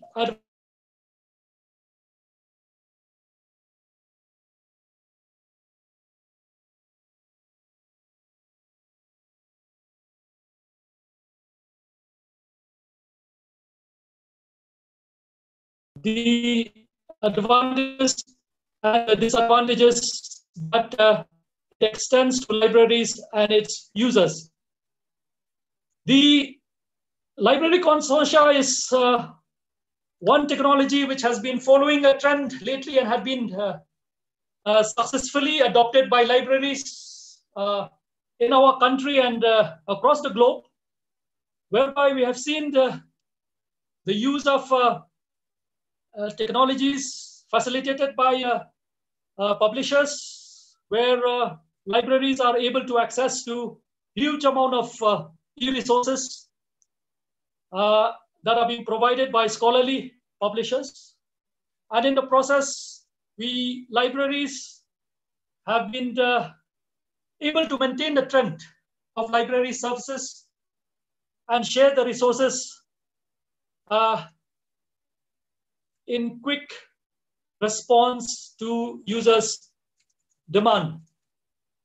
This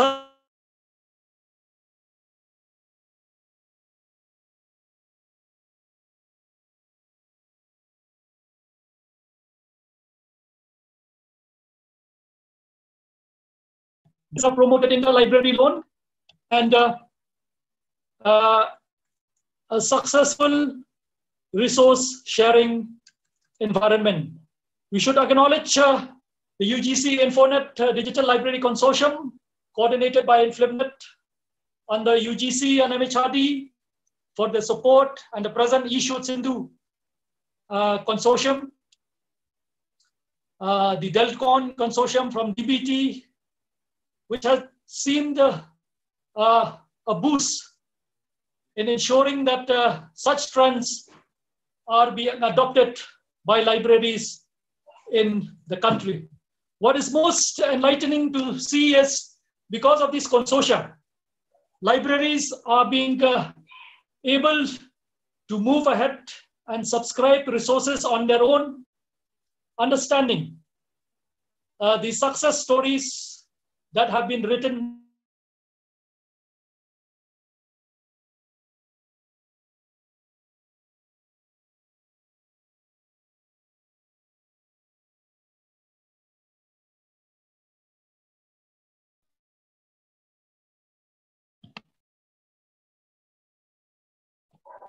lately, during this pandemic, we have seen that because of the consortia, we are able to provide remote access to our users, though they are remotely located from the campus.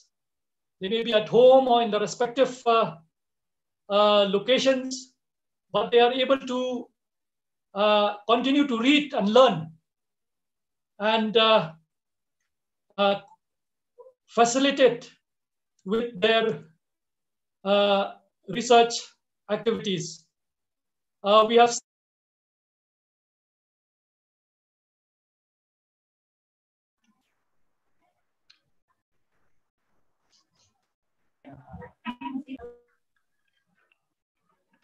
So, okay then. We have seen the use of popular remote access tools like Shibboleth, Open Athens, remote access, and similar applications which are being adopted by libraries worldwide during this pandemic.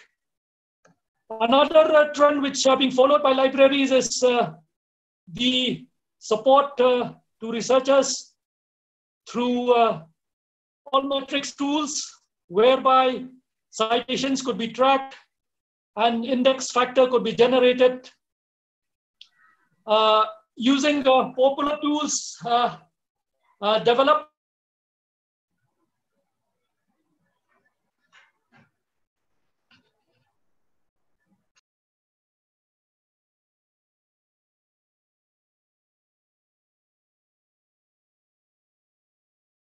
we have seen that using IRINs,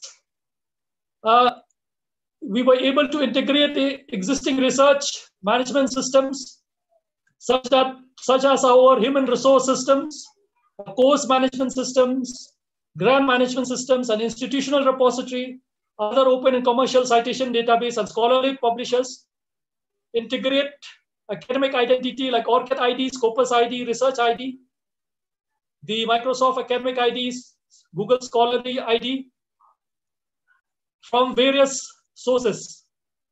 Key features of IRINs is its discovery services,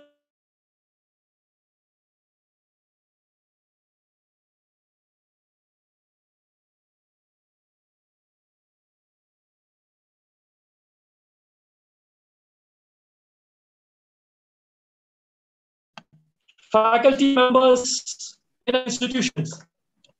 It permits faceted search facility with number of filters to find experts, and they uses API interface to import publications using academic identities and integrations of ORCID to ingest the profile information along with publications. It generates visualization effects in the form of graphical representations, displaying productivity of departments and individual faculty member. Overall, it displays the research output of an organization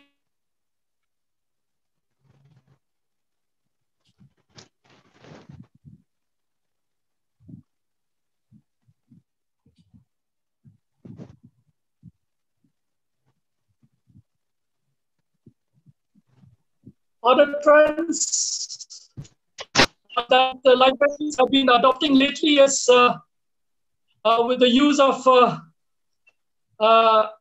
referencing tools to support researchers, either Mendeley, Zotero, EndNote, and of course to support research in the form of promoting academic integrity and maintaining research ethics in the university systems by adoption of plagiarism detection softwares like Urkund, Turnitin, and research writing tools like Grammarly. Though the present system is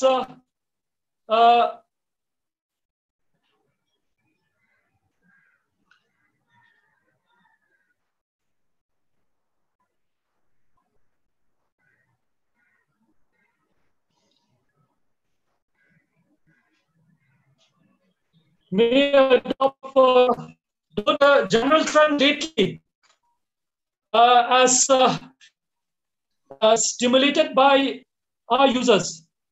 It was seen that there's a great shift requirement of libraries to move to social media platform, be it Facebook, WhatsApp, and other content management systems, and predominantly the dominance of YouTube.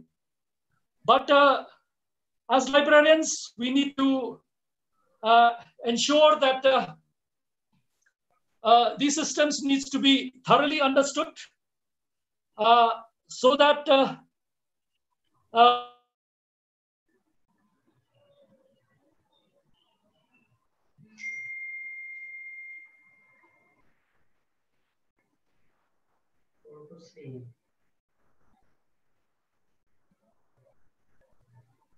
managing our libraries and extending our services to the users so that the transition is smooth.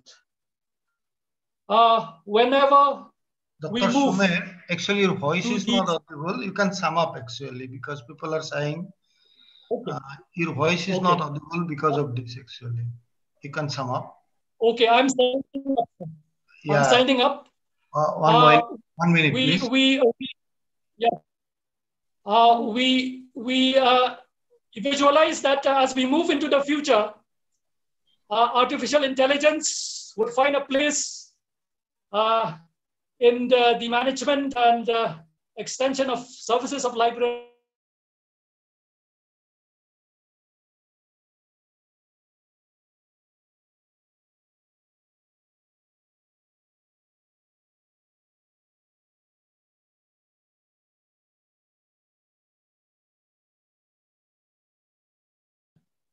We could see social media being integrated into the environment, of course, big data and data analysis that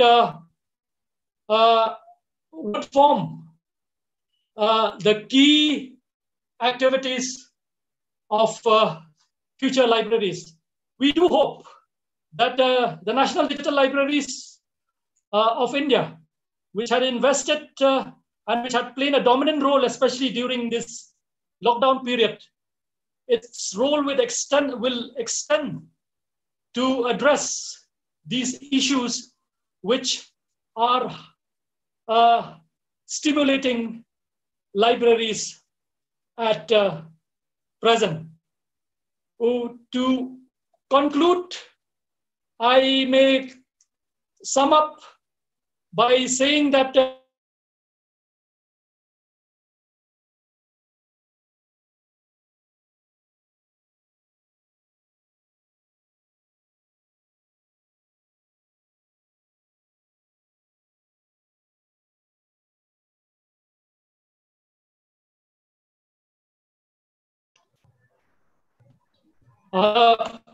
final slide, sir, the trend will move to digital libraries due to social distancing norms, as users are restrained in visiting brick and mortar libraries.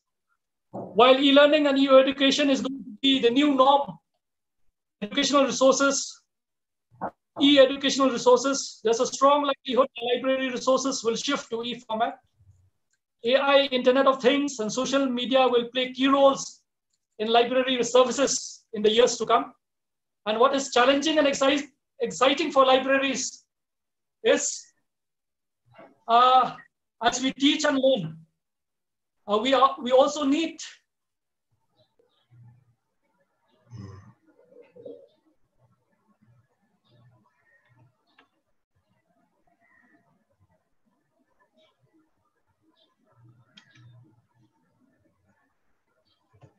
there's a need to collaborate across disciplines in order to understand our users and be relevant and to add value to the entire profession. Thank you very much, sir. So, thank you, Dr. Sumer. It's in spite of your very sincere efforts, you are getting some problem. We are also getting some problem. I think you'll be able to share your PPTs to our participants. We hope. So, yes, sir. Dr. Yes, sir. Yeah, please. Dr. Shri is there, no? Yes, sir. Yes, sir. So most of the people are asking, I have gone through some of the questions, especially about the skill development. Yeah. So how our library, you have told about necessity of the skill development of our library profession to cope with the present situation. Though you have hit the point, but did not explain much. But very briefly, institution where people can get to develop their skill, whether present LIS school is sufficient, or even some libraries are taking care of, libraries like your library has taken care of to some extent to develop the skill of the existing people and to be professional. Can you give some brief account about this, very brief, please? Okay. So skill development is basically, it's not limited to one aspect, but it may be different, depend upon what kind of skills you require to tackle what kind of problem you are going to face. Like, for example, now today, so we need to develop a skill to manage our open educational resources. So for that, unless and until you have inquisitive mind, you are not going to understand. So understanding about the requirement, understanding about the technology, all these things are going to impact the skill requirement for the professionals.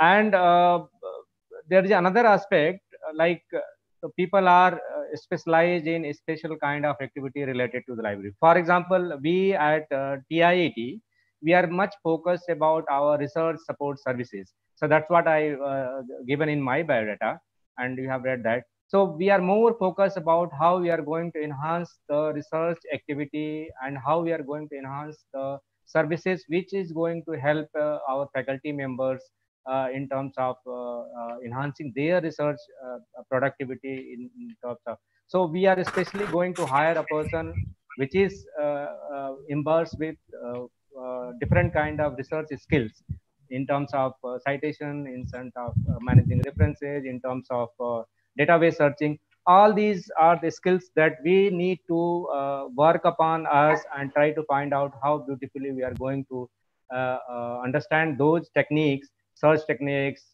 reference management, searching information. We generally run library liaison programs. So that the purpose of that library liaison program is to connect department with the library, what kind of resources we are having, what kind of services we can impart, how we are going to write your thesis, how you are going to search the references, all kind of small skills we have to develop ourselves, and then we can add on value to our services, to which is going to helpful to the research and students. So likewise, it's all depend upon what kind of skills one person is required to acquire, and then try to find out the suitable platform where they can learn it. Thank you very much. Any specific question? We have people like Amitabh Chatterjee sir or Dr.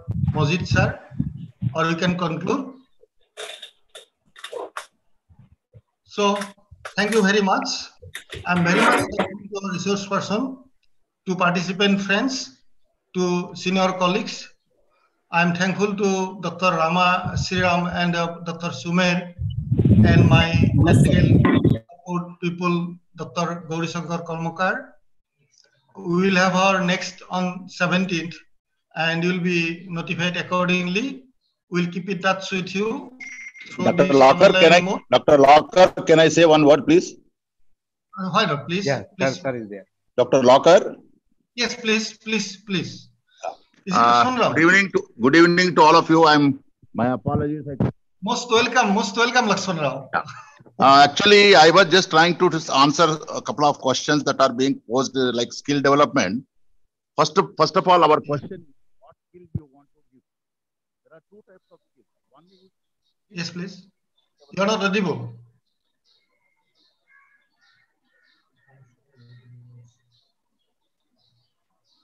Lakshmana, you are not audible.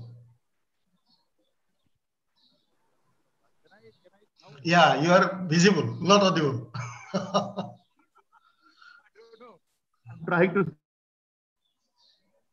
now, can you hear me? Can you hear me? Can you hear me, please? Yes. Now we are here. Yeah. Hello? Can you hear me? We can hear you. Please go on. Hello? Yeah, we are here. We can hear you. Audible. Yeah. Actually, when you say skill, there are two types of skill. One skill which is already developed, which is being practiced by others. And the second is the new one, which is going to come up, where we have to learn, practice it, and become master. So in first case, if you go to a library like Shri Ram or Northeast Hill University, probably you will be able to learn. But the question is the second part, where if you want to learn something, now what is going to happen? How do you learn? It is actually what happens, everything moves, nothing is dumped from the sky. Everything slowly. For example, you take statistics. Our statistics were something different. Now, ultimately, where we have gone to altimetrics, you have a statistics of how many times the book is referred also, right? Or the journal is referred, journal is downloaded. So what is happening, it is a slow pace. Skill, it is slowly, it is becoming more mastery and more finishing touches. But only thing is, if you read, for example, when we were students, we never learned management, we never learned the technology. But today we have learned it. So similarly, when all of us we talk about, hello? Yes, go on. All of us talk about the Facebook. Why are you not talking about ResearchGate? When every time we are talking about Twitter, why are we not talking about academia.edu? What we call them as academic social networks, right? The process is from social networks, the academic social networks have come. So therefore, it is not one or two. And the most important problem as on today is the technology has come. I can give an example. In the Indian Institute of Chemical Technology, the journals are two what you call halls. Now everything is available on net. So they say, what do we do with this two halls of journals? Is it? Am I audible, please? Yeah, certainly. Go on. So now the question is, what do we do with these print journals, which are in thousands? So the question is, now the problem has come up is, what do you do with the space? Because we were having hundreds and thousands of journals. Now we don't need that shelf. So now the question is that things are changing in libraries. First of all, when we talk about the space, the new trend, what we want is you have a place where team can sit with a computer facility and net facility so that they can sit and do something like a teamwork. This is exactly what we are talking about, space management. And similarly, when you talk about the, when we are talking about the data, now there is two concepts have come, big data and also research data management. So there are two concepts are coming. They are not something which has fallen somewhere. If you slowly learn, everything comes. So skill, I think it is not a difficult, but only thing is skill is essential so that your service will be up to mark. And similarly, when you look into other things, now the question is, earlier we were putting in the journal or bookshelves are written with the pen, something like what we call a shelf guide. Now today they have changed the shelf guide. Now people are trying to put digital displays. See, this is what is a change. Digital display we see in the railway station, bus station, we see everywhere. Now they have been shifted to the libraries also. Similarly, we are able to talk about the cloud computing. And what we need is we need to learn how to make use. That's it. Everything the vendor will be able to take care of that. So the question is it difficult for us? I say the younger generation with the age of 2 or 3, when they're able to operate the mobiles, which is nothing but technology, is it difficult for us, knowing a lot of technology, is it difficult for us to opt to the new technology? This is a major question. And also there is another, for example, another development is one card, which will be useful in the hostel, which will be useful for a scholarship, which will be useful for the library. So what is happening? One card is used at multiple places. So what is happening every day, we are able to find. Earlier, as we were talking about, as just now Sumir was talking, one database. Now then we have come to discovery, right? And when we were students, we were saying, you learn foreign language. I said, why? Because you learn foreign language, you get a job. Today, automated translation, automated indexing. All these things we are able to learn from last 2 to 3 decades. So there is, the question is, technology is moving forward, and it is not moving forward because it is developed.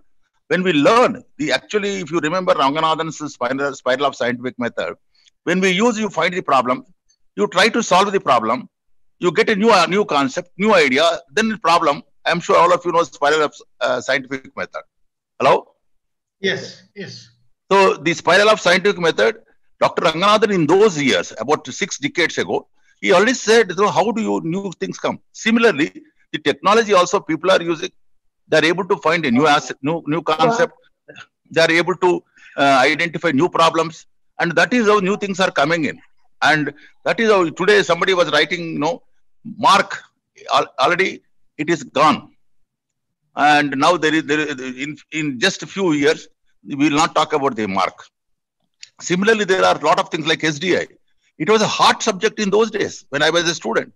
Now, who talks about SDI? Who talks about CAS? Because everything is available on the table of the user, and he himself is searching. So the question is, what is new? I'd say that nothing is new. It is only a process of development. The new things are coming in. New things, as we all learn, new things are coming because of new application, new inputs, new procedures. All this is all we learn in research methodology. So this is also same thing. And I am sure nothing is difficult for our librarians because they are able to handle hundreds and thousands of people and are able to handle hundreds and thousands of books and learn the knowledge, are able to give the service. So therefore, librarians, if they want, it's not difficult. But my last only submission is, we are here only to make use of the technology. We are not going to be a screwdriver using the screwdriver for the technology. Like, you buy a TV, we are not going to use the repairing. We all only know how to make use of the TV. That's it. So similarly, everybody says you learn this software, you learn that software. I am not in favor of learning the softwares of every software. Somebody developed a software, make use of that software. That is what we need to know. Otherwise, we'll forget about our own services and then we talk about the software. Then what software people will do? They have to cry. So therefore, we should know where we limit. We should know what we have to do. I think I know it's the last minute, but I can only say, as our friends were saying, now artificial intelligence has already entered into library systems. And now NDLI, we are talking about NDLI, Digital Library. I wanted to tell you this is the basis for this is Digital Public Library of America. The resources are different places, linking and providing. What you are able to see is they are able to harvest the institutional repositories from all over the country and different databases and different libraries, and they're able to provide. They are not doing anything except harvesting. But same way, we are also talking about development when you take up the copyright, when we went for the digital rights management. So therefore, what I would like to say is there is nothing our people can learn. As Shri was saying, skill is very important. I also appreciate skill is very important. Skill helps you to become more perfect. Skill helps you to provide a better service. This is what I wanted to say. I'm sorry. Last minute, I just entered through my mobile. I don't have a laptop also. I think that is what I wanted to say. Thank you very much. Thank you, Professor Lakshman Rao. This is treated as concluding remark from you. We will appreciate the way you are talking to us, and really you are shown as a good professional in us. It's an example for us. With this, I conclude. Thank you very much. Thank you all. To see you. Thank you, sir. Thank you very much.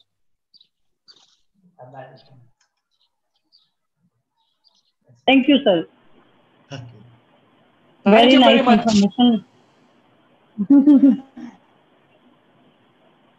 Thank you very much, everybody. Thank you, sir.